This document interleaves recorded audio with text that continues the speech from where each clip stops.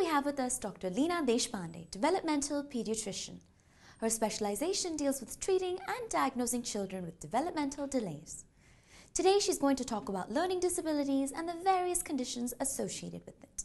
Doctor, there are many children who don't do well in their studies. Why does that happen?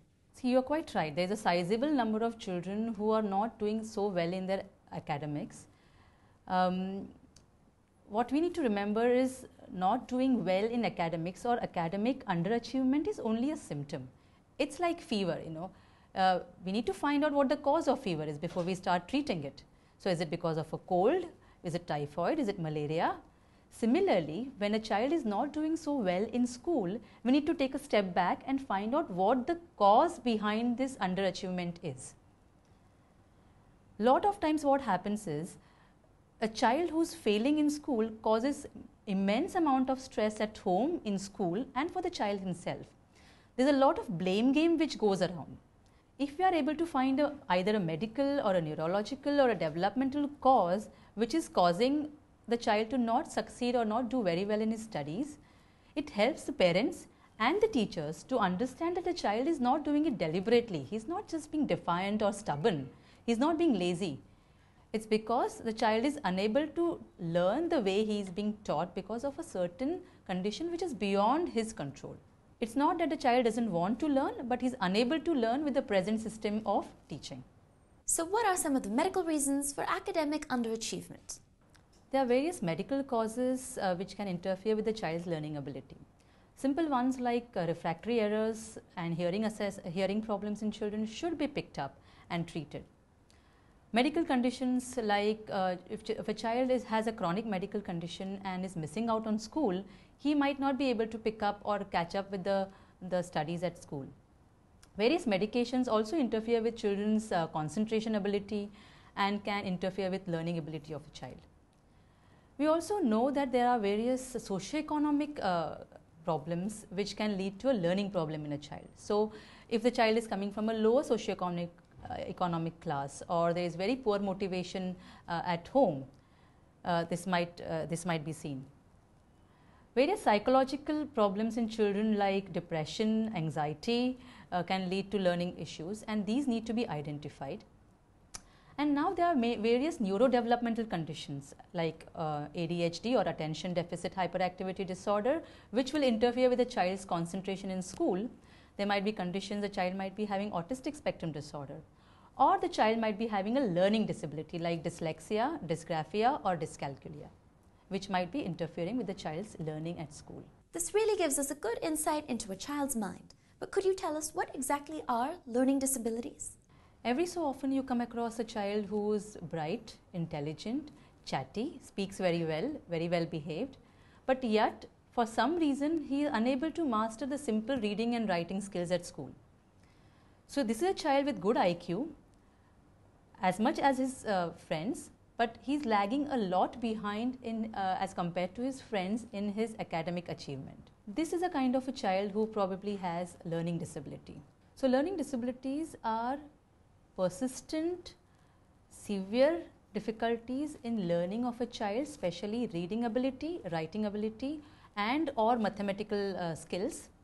And this all is despite the fact that this child has normal or above average intelligence, despite the fact that the child is well motivated, he comes from a good socioeconomic condition and is following a conventional instruction pattern. And what causes learning disabilities? Learning disability happens because there has been some problem in what we call as the wiring of the neurons in the brain. And what we have found is children who have who are in the high risk category, were again born prematurely or having low birth weight, have spent time in intensive care. These are the children who are at higher risk for developing learning disabilities. Learning disability is also associated with various genetic and syndrome conditions like Down syndrome, Fragile X syndrome, and we always look for this when we are assessing the child. Can parents pick up the symptoms early? Again, there is no one symptom which points towards learning disability. It's a combination of symptoms. So a child who is in the pre-primary section might have problems with his speech and language. He might have had speech and language delay, maybe poorly concentrating, might be overactive, have poor coordination or balance. The child might have problems in learning simple rhymes. The child might not be able to distinguish right and left very easily, as much as his friends can do. The child may have problems with pencil hold or pencil control.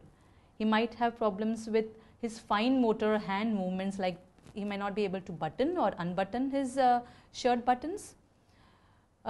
These are some of the early symptoms which can be picked up at the age of 3 to 4 years of age.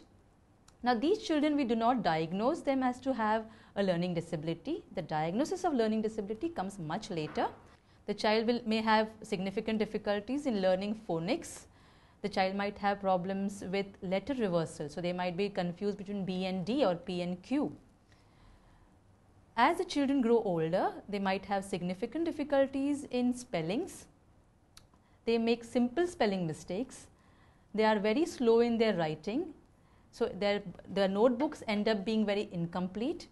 As they grow older, they start falling significantly behind their peers in reading and writing abilities. Now, what happens, this is all happening in face of a normal IQ of a child. The child is bright child, and in spite of this, despite this, he is still falling behind in his reading ability. This causes a huge negative impact on the child's self-esteem and self-confidence. And very often than not, there are behavioral problems which emerge from this. The child might become very frustrated, may become aggressive, irritable, or on the other hand, the child may become very withdrawn. The child ends up going down a slippery slope if the child is not diagnosed properly and treated as soon as possible. If a parent notices that their child is not able to perform in school, what are the tests you would do to diagnose a learning disability? The diagnosis of learning disability can be given at the earliest by the age of 8 years of age. The main test which we do is to do an intelligence test of the child to see is there a discrepancy between what the child's ability is and what the child is achieving. If there is significant discrepancy, that points towards a learning disability. Further to this, various educational assessments are done to look at what the child's strong points and what the child's weak points are. From this, a diagnosis of whether the child has dyslexia plus minus dysgraphia plus minus dyscalculia is done. Following the intelligence test, further educational assessments are done which can help us to highlight the child's strong points and weak points, and we are able to diagnose the type of learning disability.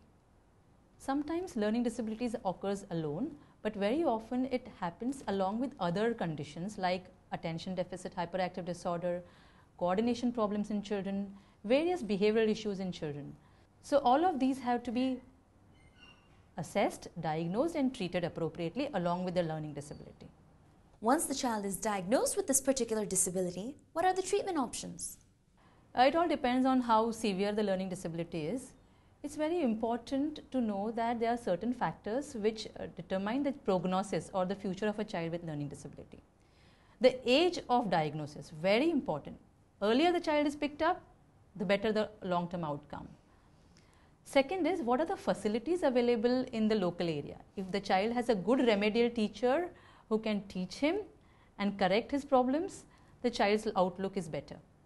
Third, it also depends on whether the child has learning disability alone or it is in conjunction with other problems. Fourth, how motivated the family is.